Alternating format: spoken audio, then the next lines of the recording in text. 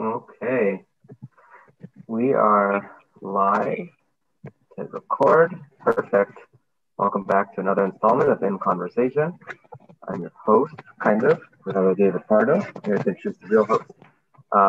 We'll just remind you before we turn over to Rabbi Shaffer that welcome your questions and participation. Drop it in the chat box. If you're in the Zoom, if you're watching on YouTube, please text a friend of yours who is on the Zoom. And also a reminder now that we are not here next week. The feeling was that Moshe Shabbos, Moshe Purim was going to be a hard night for, for a lot of people. So in the meantime, I'd like to introduce my who is the Jewish congregation in Baltimore, Maryland. He's also the Mid-Atlantic Regional Director for the Orthodox Union. He's got a podcast called Ferentz on the Spot. He does a lot of amazing things on social media. There's a lot of places to learn with him, learn from him. And tonight we're going to chat with him. So turning it over, Rabbi Shaffer. Thank you, Rabbi Pardo. You're making me blush. It is so wonderful to be here with everyone. Again, just to repeat something Rabbi Pardo mentioned, both Lisa and I'm going to let Lisa do most of the talking, I hope. Both Lisa and I would love to hear your reaction or your questions or your insights through the chat feature. I'm going to be monitoring the chat feature. And if anything comes up in specific, any questions you want to pose to Lisa in specific, please feel free to use the chat. And if possible, where possible, we will try and incorporate whatever insight or whatever questions or comments you have where possible. I wanted to introduce my good friend, Lisa Ferentz. I have two experiences that I want to share by introduction of you, Lisa. Number one, Eliza, my wife, and I have a custom which we unfortunately couldn't do this past Rosh Hashanah, but we have a custom every Rosh Hashanah of inviting Lisa and her husband, Dr. Kevin, for a meal on Rosh Hashanah. We've done it. We've been in Baltimore now, I think 4 Rosh Hashanahs, and we've done it for 3 of them. I've never shared with Lisa why. Part of the reason why is because I always find myself, 2 reasons. Number one, learning so much about myself, learning so much about the human condition by just speaking with Lisa and Kevin. Kevin, just for full disclosure, Kevin's my doctor, and Lisa is my good friend, my inspiration. So we always invite Lisa and Kevin on Rosh Hashanah to come because I learn so much about humanity when I talk with them, when we engage in discussion. And also they're just great. They're just so optimistic and so full of life. And on Rosh Hashanah, that's what you want to feel. You want to be with people who are full of life, who are full of joy. And we always have a great time. That's number one. Number two, when I became the rabbi in this small little shul in Baltimore, I didn't start until August, but in July, they were running Baltimore was running a program for the rabbis of Baltimore to talk about abuse in the community. And someone messaged me to say a congregant is presenting, you should go. So I drove down, and it was a long drive. It was pretty exhausting. But from the first moment I got to hear Lisa's presentation, I knew this was someone who would change my thinking around people and how to engage in people. So by way of introduction, Lisa, if you could just, I guess, give a little bit of background, your story, your professional and personal life up until this very special moment. I have to catch my breath. I'm so moved by everything you said. Thank you, Lisa. And as far as Kevin and I are concerned, we have a lifetime pass for Rosh Hashanah meal. Absolutely. Yeah? Absolutely. Okay. So I'm a clinical social worker, and I've been in private practice about 36 years now. And I specialize in working with adolescent and adult survivors of trauma. And that often means growing up in a family where there was physical abuse, sexual abuse, working with people who've experienced clergy abuse, growing up in a family with addiction, growing up with a parent who had undiagnosed, untreated depression or anxiety, And with that comes a whole myriad of coping strategies and manifestations that deserve a tremendous amount of support. So it's been my privilege to have that practice, as I say, for about 36 years. And about 14 years ago, I also started my own institute where we have a phenomenal faculty of other clinicians, and we basically provide continuing education to mental health providers. My passion, as the rabbi knows well, is trauma, and a very strengths-based, depathologized, meaning I'm much more interested in what is right about my clients. I focus on their resiliency and their strengths, as opposed to wanting to give them 10 diagnoses and focusing on what's wrong with them. And so that's really my passion as a clinician. And I have this extraordinary privilege of being able to train really now thousands of other mental health providers. Before COVID, I also had the great privilege of really being able to travel around the world to train mental health providers. And I finally said, after about a year, I finally said to my husband, I'm actually missing being in an airport. It took a year, but give it one airport trip and we'll revisit that. Right.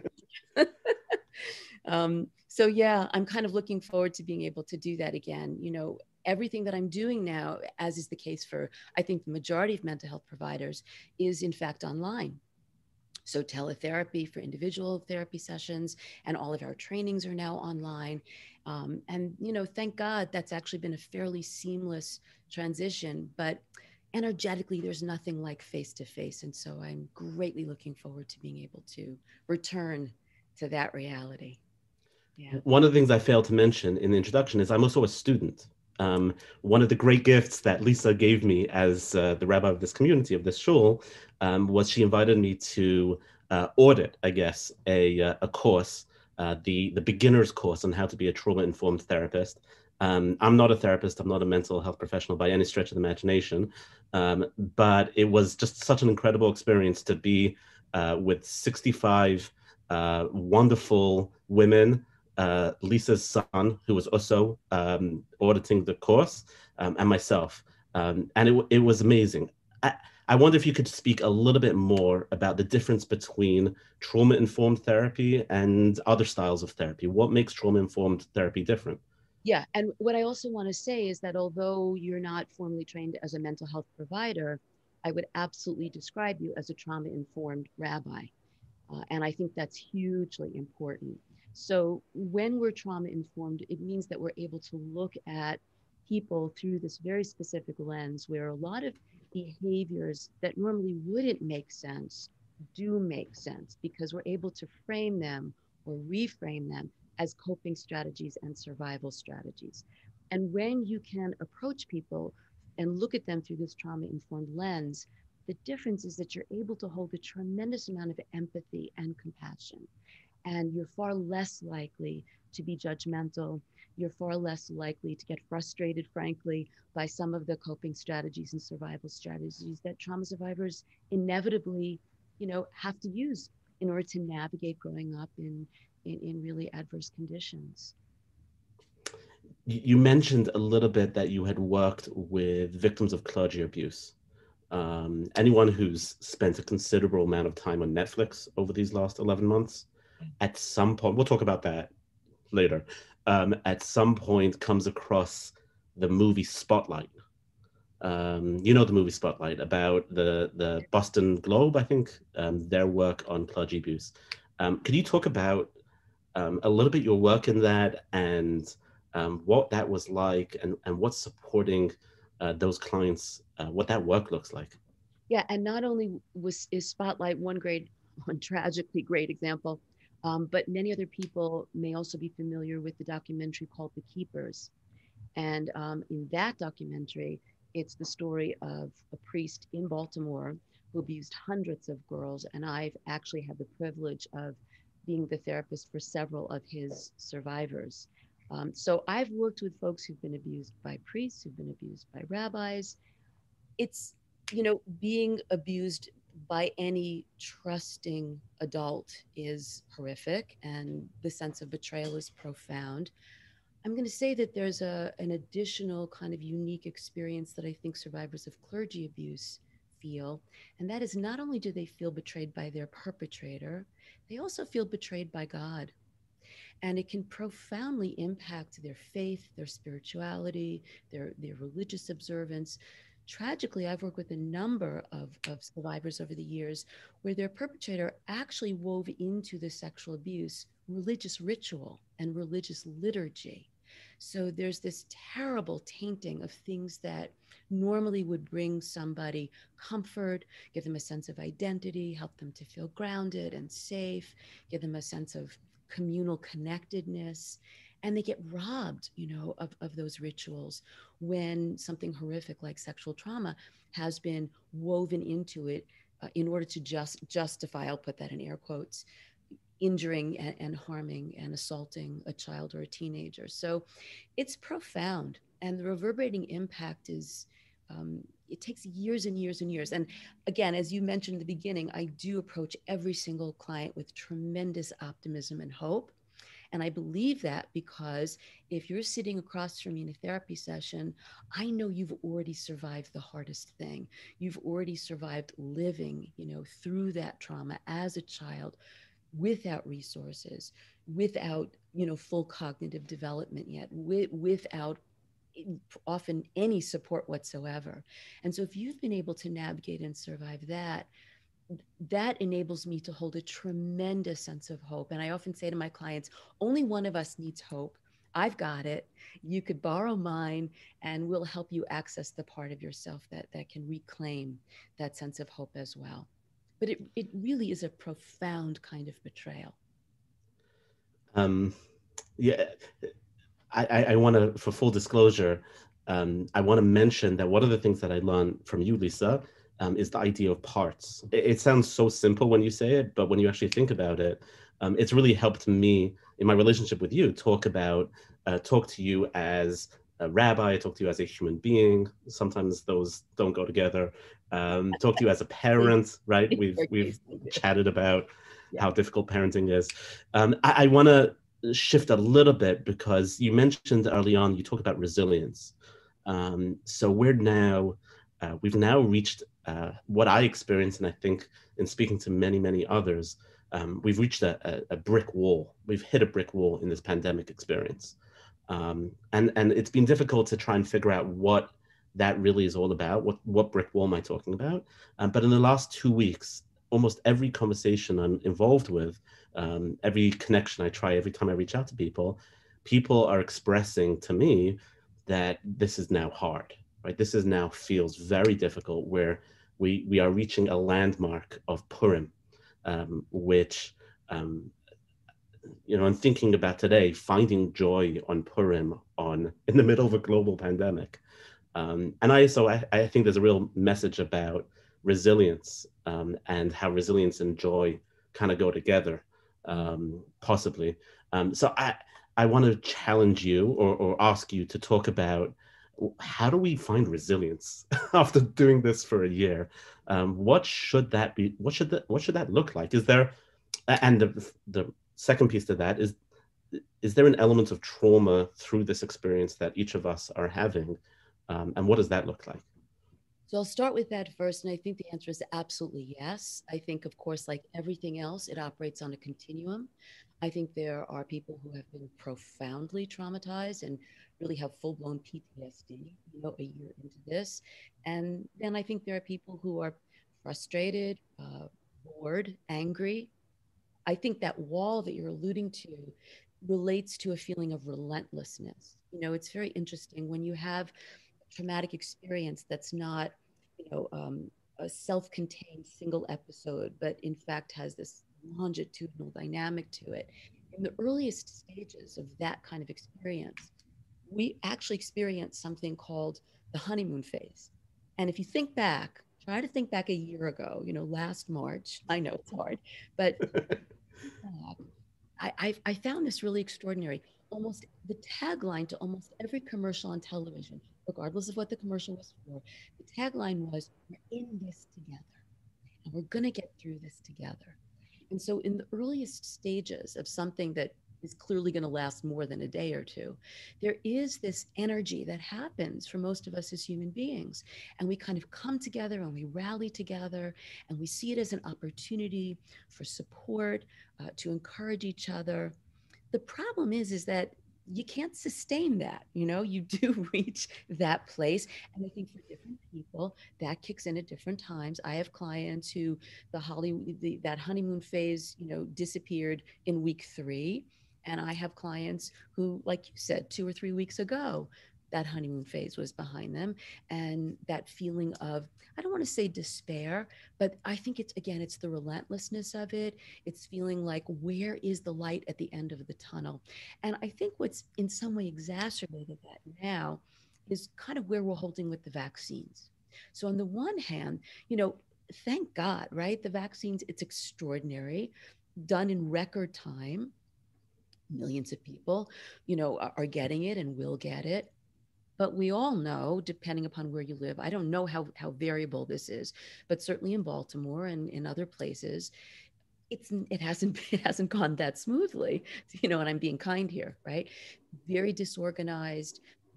A lot of people don't even know how to go about signing up to register to get the vaccine. I think that's exacerbated the frustration and the relentlessness and that little edge of despair that people are feeling.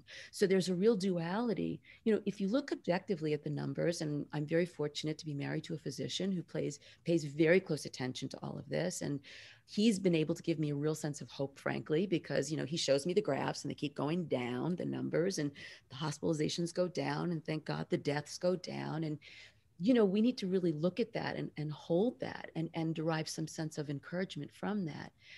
But again, this whole issue with the vaccines, and, I also work with a lot of parents where their children's education has been a mess, and, they keep vacillating between virtual and going back live. And so we all know this has impacted us in many ways, on many levels. In terms of the resilience, we know that we're resilient because, frankly, we're still standing.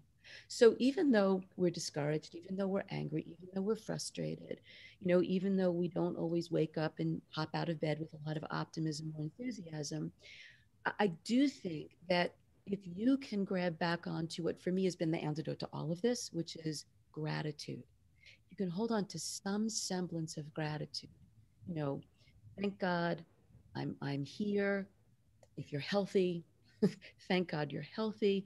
If you've been able to continue working in some capacity, whether it's, through Zoom meetings or however it is that you've been able to do it, holding, just noticing what you still have to be grateful for. And I don't want to be Pollyanna-ish about this, because people have really, really suffered, and there has been profound and tragic loss, not just around illness and death, but with unemployment. We, in the mental health field, we are seeing dramatic upticks in depression, in anxiety, in relapsing, substance abuse relapsing.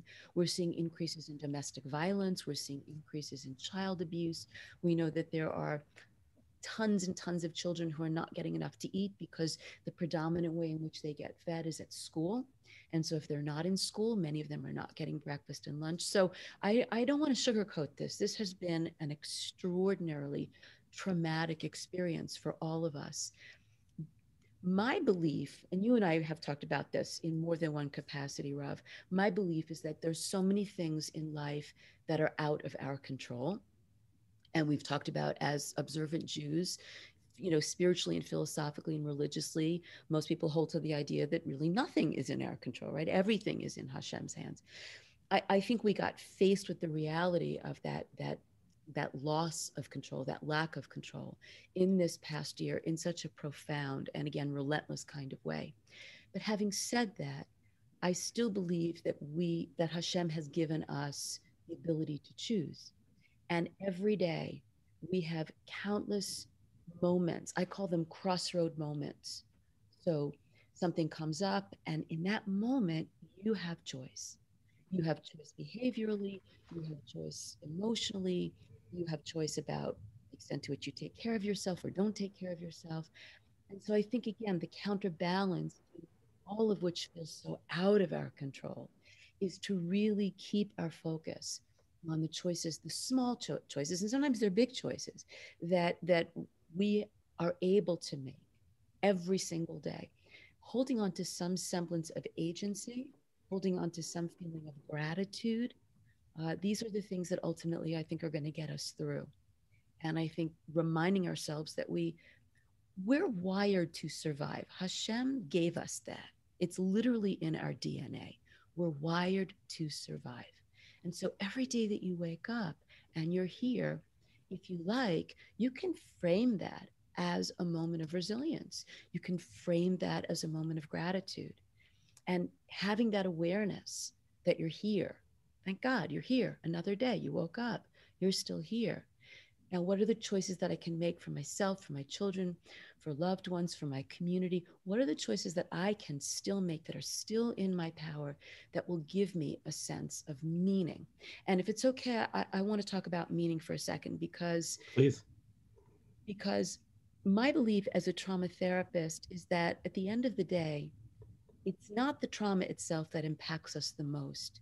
It's the meaning that we bring to the trauma that has the long-standing impact emotionally, cognitively, in terms of our thought process, behaviorally, and even somatically on our bodies. Because we know, you know, because you took the program, trauma lives on our bodies. And it can profoundly impact our physical well-being as well as our mental well-being. So this huge thing is happening that is not in our control. One of the things I believe that is in our control is the meaning making that we bring to this experience. And boy, is that a crossroad moment, right? Because I've got clients who, have a history of trauma. And I think it's important to point out that if you come into COVID with a pre-existing condition of a lot of trauma in your background, that this is triply challenging and difficult because it's not a big leap to take this year, to take this experience and say, see, here's more evidence that the world is an unsafe place, that terrible things keep happening, that I'm trapped, that I'm powerless. So I think for people who have that history, they can very easily kind of land in that kind of meaning making. And as a therapist, frankly, I have to work pretty proactively to help expand my clients' narratives about what this year means. Because you can also look at this as a year where Hashem has invited us to slow down, to reevaluate our priorities, to reconnect with our family and our children and friends. I'm doing more Zoom meetings with friends that I've ever done in a lifetime. And frankly, it's wonderful, to make those connections. It is an opportunity to feel a deeper sense of gratitude. It is an opportunity to make a difference and a contribution in your community to help other people. So the meaning making is ultimately where our power lives. And that's going to add to our resilience. If we can bring meaning making that's hopeful, that's optimistic, that holds gratitude, and recognize that there are things to gain from this experience. I want to dig into two things. I also want to mention that there's been a request for you to speak up a little bit Sure. where possible. I can even bring this up. Yep. You mentioned that trauma lives on our body. One of the things that stands out in my mind from the class that I took with you is that trauma doesn't live in the language center in our brains. And therefore, it's very difficult for from victims of trauma to talk about their trauma because words don't necessarily bring the healing that is needed or that is sought. Can you explain what that means and what does that look like? Yeah. Well, let's back up. We know that trauma actually is not stored in the language part of the brain. It's stored viscerally, meaning on the body, and it's stored visually. And that's why so many trauma survivors often go into flashback as a beginning way to reconnect with past traumatic experience. Often it's because the trauma has occurred at such a young age that the victim is pre-verbal and literally does not have a vocabulary, does not have words to describe, what they're experiencing and what they've endured. So we know that it goes to the body and it's visual. There are sort of pictures and images, and this can be very fragmented. It's not necessarily linear at all, right? It's sort of snapshots and individual, again, fragmentary images that people hold about their experience. So you're absolutely right to suggest, and this is good because it brings us full circle to a question you asked in the beginning about being trauma informed. I'm going to add to that definition now that being a trauma informed therapist means you don't simply just do talk therapy. Once you understand that trauma doesn't really live in the languaging part of the brain, and I'm going to add another reason why, and that is because so many perpetrators threaten their abuser, right? If you tell anybody what I'm doing, I will harm you, I will harm your pet, I will harm your sibling. And so there's perpetrator threat that often lives in a victim's head, like throughout their lifetime. And so that becomes another reason why they're terrified, frankly, of using words to describe their past experiences. So trauma-informed therapists understand that and know that what that means is that you have to be able to bring into the therapy work what we call right brain-based and expressive modalities. So it's not 50 minutes of just talking. It's bringing in art techniques. It's bringing in movement so that we can help our clients access sensation on the body. It's working with sand tray. It's working with music, right? So trauma-informed therapists in 2021 know full well, and just for your listening audience, if you are looking for a trauma-informed therapist, one of the easiest ways that you can assess for that is to ask the potential therapist the kind of treatment modalities that they use. And if they don't offer you anything more than talk therapy, in my book, that's not really a trauma-informed clinician. So they have to have some experience, some expertise bringing in those more expressive, creative modalities. My belief is that so many trauma survivors show us their pain narratives rather than talking about their pain narratives. And they may show that pain narrative through self-mutilation, through eating disorder behavior, through an addiction. And so again, looking at that through a trauma-informed lens, you understand that you're not just talking about substances, you're talking about using substances as a way to self-medicate, as a way to numb emotion and memory that may have its roots in a prior, very traumatic experience. What does that look like in the context of, I mean, thank God, hopefully none of us are experiencing that level of trauma from this experience, but what does that look like in the context of this pandemic? Like, how do I feel or understand the trauma that I'm experiencing being isolated for 11 months, which we know there are some people who really just haven't left their house since last Purim. Yeah.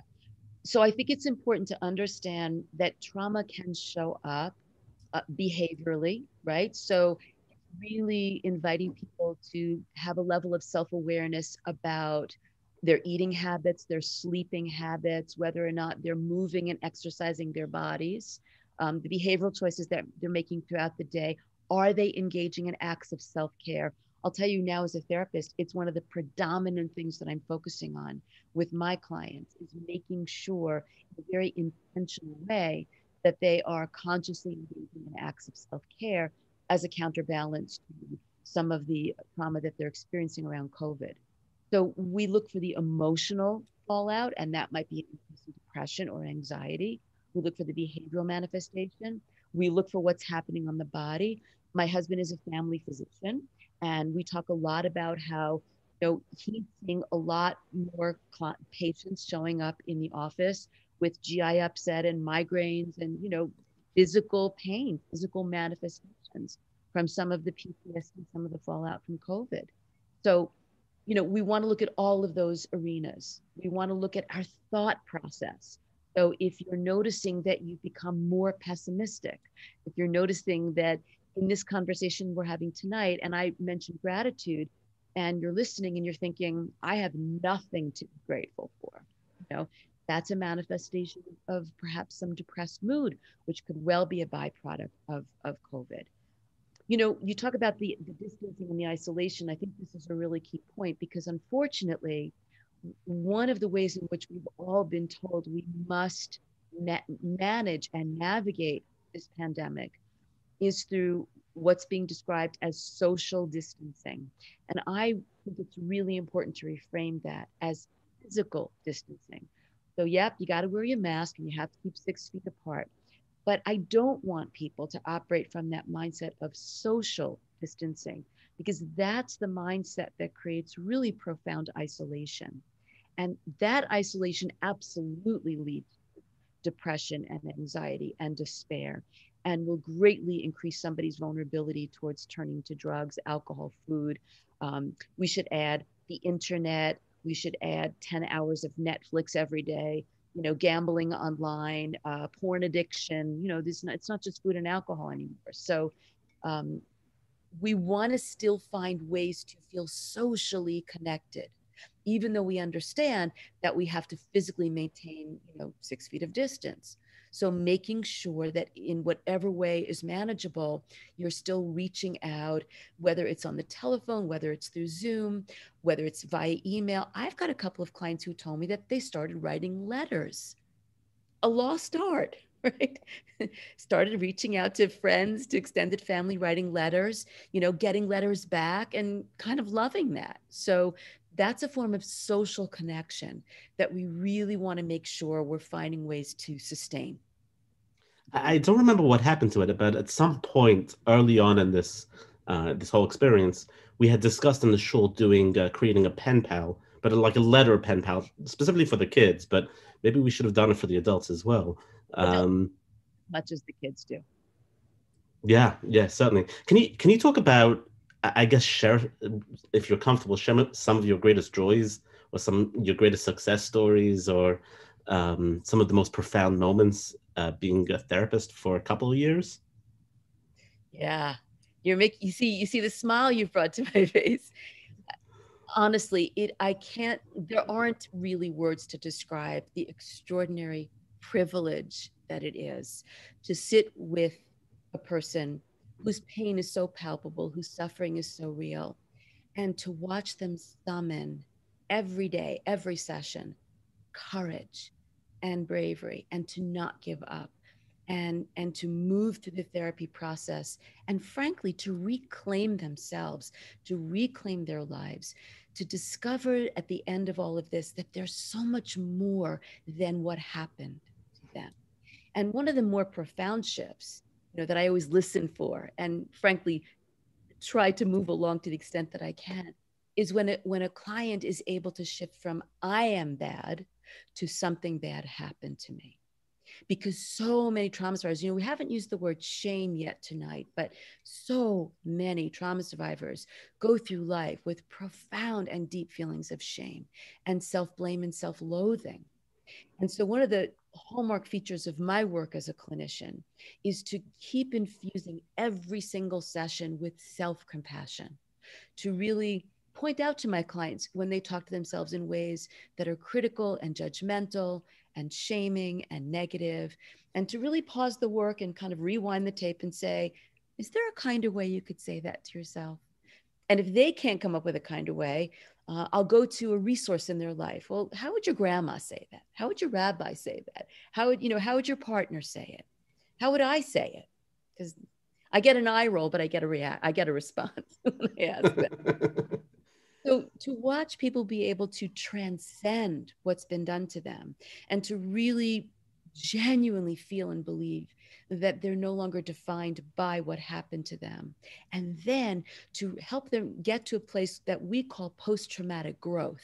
So most people know about PTSD. That's a fairly well-known concept, post-traumatic stress disorder, but not everybody knows about post-traumatic growth. And that's when the client is really able to attach newfound meaning to their past experiences, and then actually uses what's happened to them as a source of inspiration to pay it forward and to help other people in their lives. And in the course of my career, I've watched people go to schools to talk to kids about, how they can be safe in their bodies. I have clients who volunteer on hotlines. I have clients who've written books. I have clients who, have done extraordinary things, really paying it forward and being an amazing source of inspiration. And there's nothing more gratifying than, just being able to witness that journey. It strikes me, and perhaps this is obvious, but it strikes me the idea of being able to pay it forward replaces the original meaning for the client, for the trauma victim, and gives a new meaning, which I would venture to guess, right? I'm not the expert here, but I'd venture to guess that's part of the healing process. Exactly. Connecting new meaning to the experience. Exactly. I'm debating a little bit whether to ask you about one specific story that you shared with me about a client, but I'm not gonna ask you about a specific client. I'm gonna ask you to talk a little bit more about shame, because number one, we don't have so much time, and one of the things that stunned me as I recall, in one of our conversations at some point, is I think you shared with me that shame is an introduced value, that we're not born with shame. That is absolutely my belief. And you know that right now I'm in New York, having the absolute, when you asked me for something joyful, I was going to tell you about my 7-month-old grandson. You became a grandparent in a pandemic. The brightest of bright lights, right? Thank God. Grateful for, right? Right. Yeah, so that's been very extraordinary. And so when you look at a very, very small child, and again, we've had this experience, over Shabbos, and we're still here, which is amazing. This little being basically thinks that he's the center of the universe, right? He might be. In our family, he is. But the point is, I believe that every child who comes into the world, frankly, loving who they are, a creation from Hashem.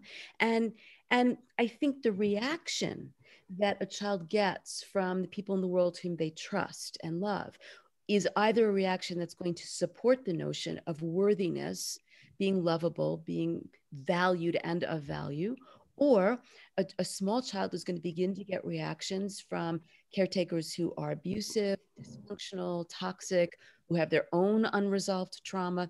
That child is going to begin to get responses that are shaming, that are ridiculing, that are judgmental, where the child is ignored or the child is made fun of in some way. That becomes the seed of shame. And frankly, the difference between guilt and shame, we can feel upset about something that we've done if we feel like we've hurt someone, and we have regret about that. But shame goes to the core of who you are. And so a person who holds a sense of shame feels fundamentally damaged and flawed and worthless. And these are adjectives that I hear every day, in my practice. I am broken, I am damaged, I am flawed. And my belief, and this is the hope that I bring to the work as a clinician, again, is that that's not their core sense of self, that was a learned narrative in response to, what they were not given, not having gotten the secure attachment that every baby needs and deserves in order to thrive. And so the beautiful thing about being a trauma therapist is that this is not about people reinventing themselves. This is about people reclaiming themselves.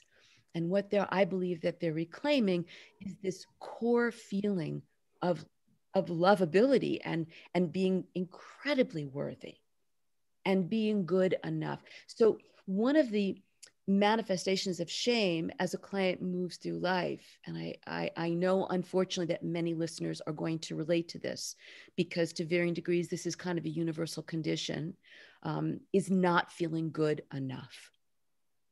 And so, again, part of my work is helping clients connect with the idea that you've always been good enough. I remember why that sticks out in my mind in one of our many conversations, because to me, it added so much commentary and color to the Adam and Eve, to the Adam and Chava story, right? Remember, I think I shared that with you. What if one of the versions of that story is a story about shame?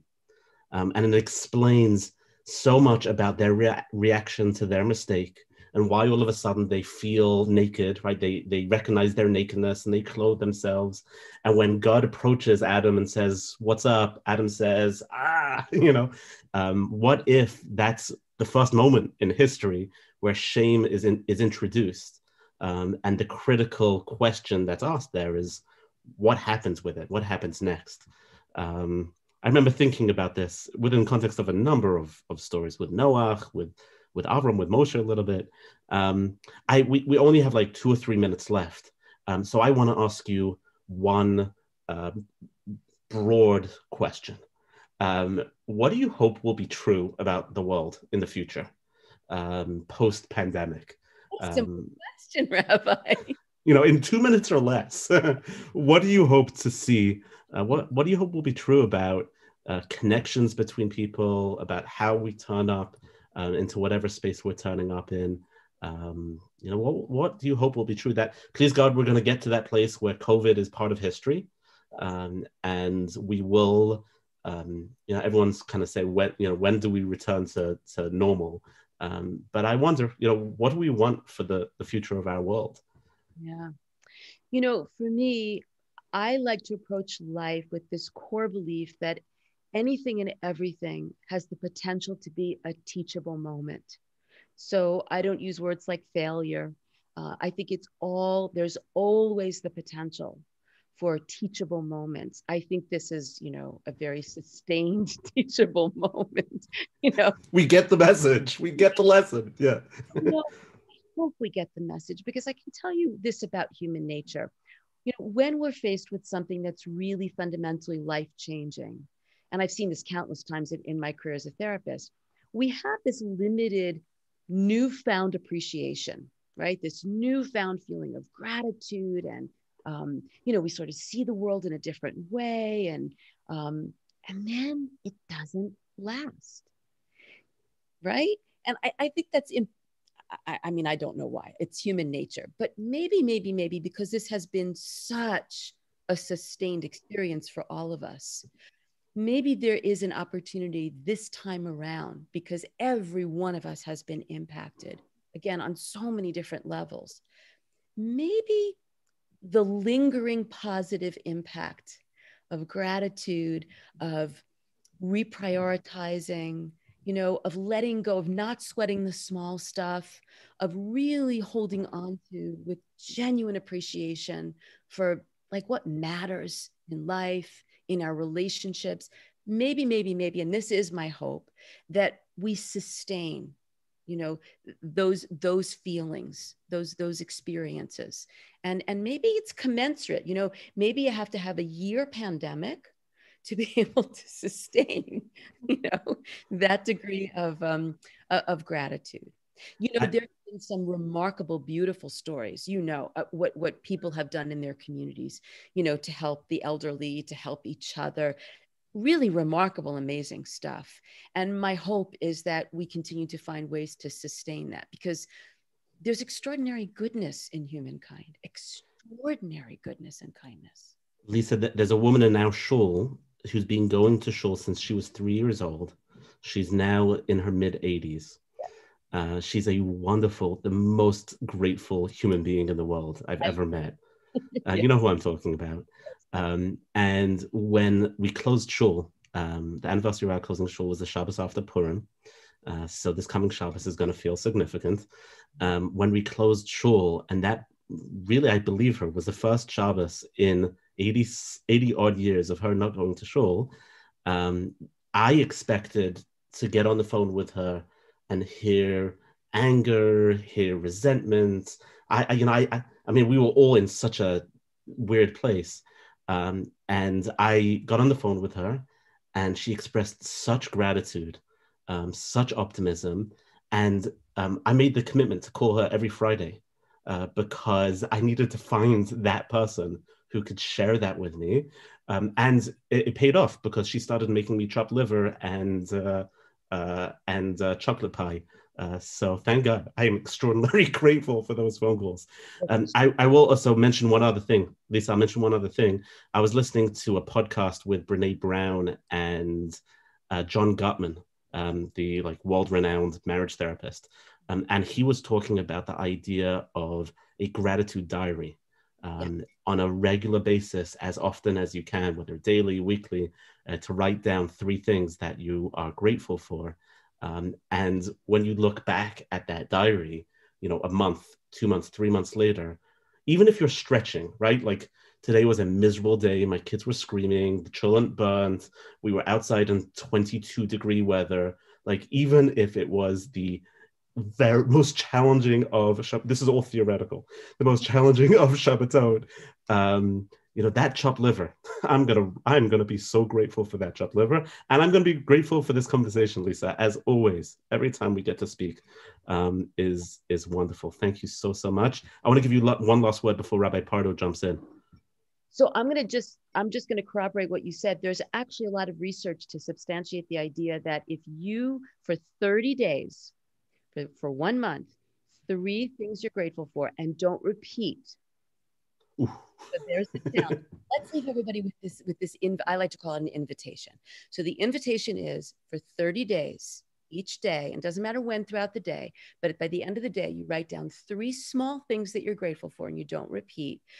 It literally changes your brain chemistry. Gratitude changes brain chemistry in positive ways. So that's a great project. And 30 days from now is a week before Pesach. And we are going to need a lot of gratitude a week before Pesach. Love it. Rabbi Pardo.